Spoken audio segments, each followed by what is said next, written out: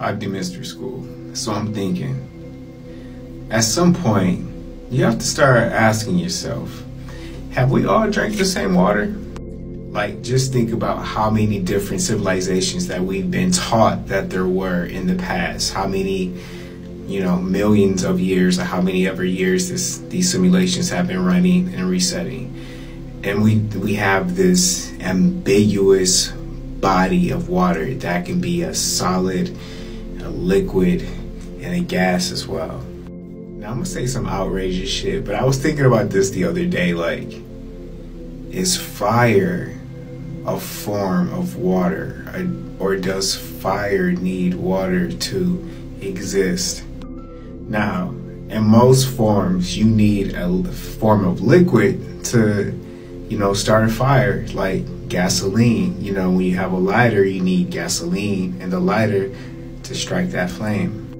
When you're in the woods, you have your flint, you have your whatever you're going to use to start your fire. You're striking your flint to start the fire, but you're getting the fire from the air around us. And in the air around us, you have moisture, you have water everywhere.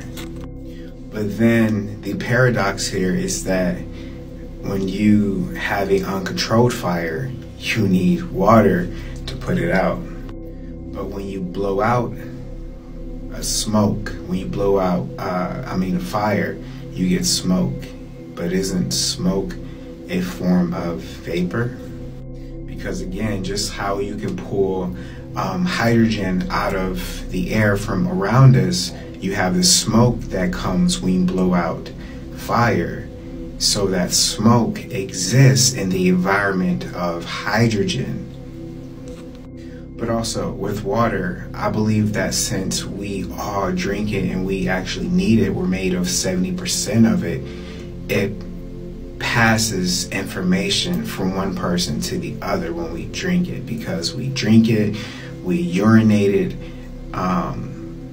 it goes in the toilet, and then it goes, to the different locations, but then they filter it, I'm guessing, and then more people drink it. I try not to think about it, but anyway, I believe that you can pass information, you can pass like DNA information even, like through water.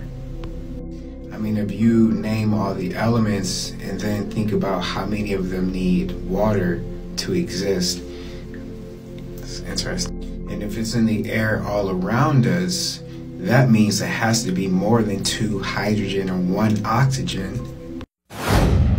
5D Mystery School.